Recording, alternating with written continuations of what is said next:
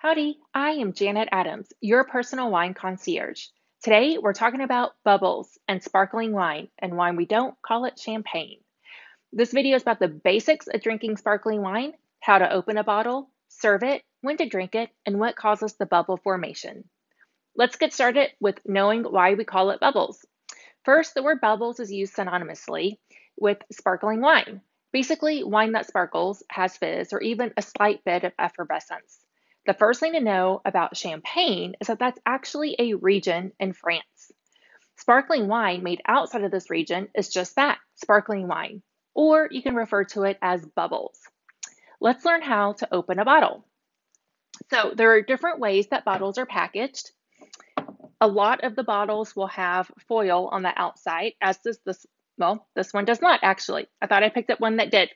So bottles that have the foil, you'll first want to take that foil off.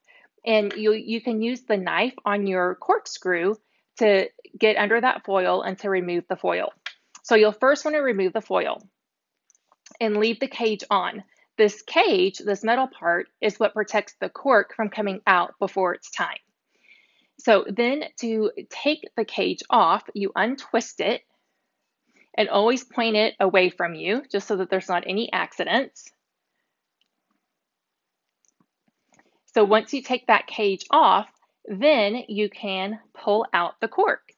And in sommelier school, they actually teach you not to pop the cork, but popping the cork is fun. So let's see what we do here. Woo! We did it. We opened our bottle of sparkling wine. This is the Gallivant Bubbly White. This is from the north coast of California. And this is a carbonated wine.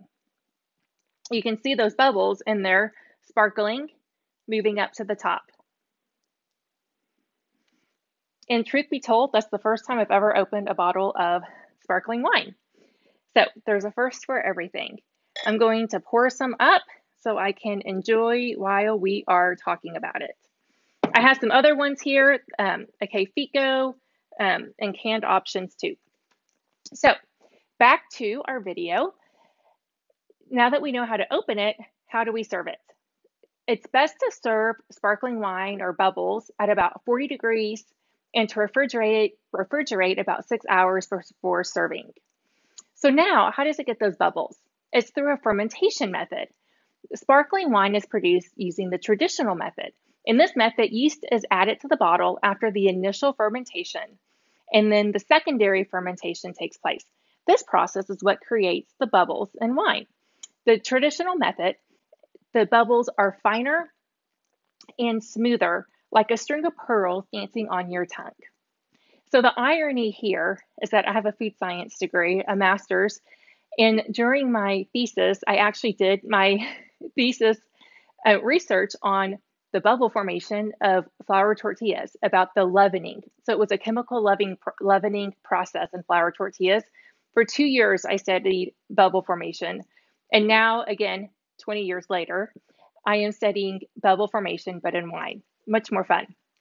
So back on topic, Scout & Cellar has several options for bubbles, ranging from the different bottles that I showed you, the cans, and when's the best time to drink bubbles? Well, anytime.